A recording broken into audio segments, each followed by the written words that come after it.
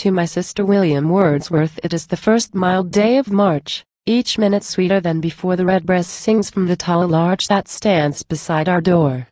There's a blessing in the air, which seems a sense of joy to yield to the bare trees, and mountains bare, and grass in the green field. My sister, 'tis a wish of mine, now that our morning meal is done, make haste, your morning task resign. Come forth and feel the sun. Edward will come with you? And, pray, put on with speed your woodland dress, and bring no book, for this one day we'll give to idleness.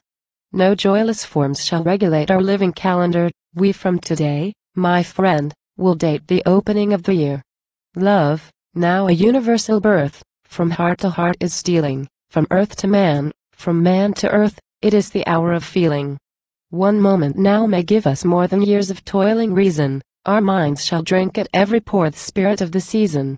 Some silent laws our hearts will make, which they shall long obey. We for the year to come may take our temper from today.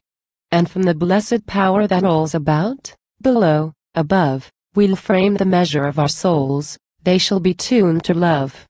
Then come, my sister. Come, I pray, with speed put on your woodland dress, and bring no book, for this one day we'll give to idleness.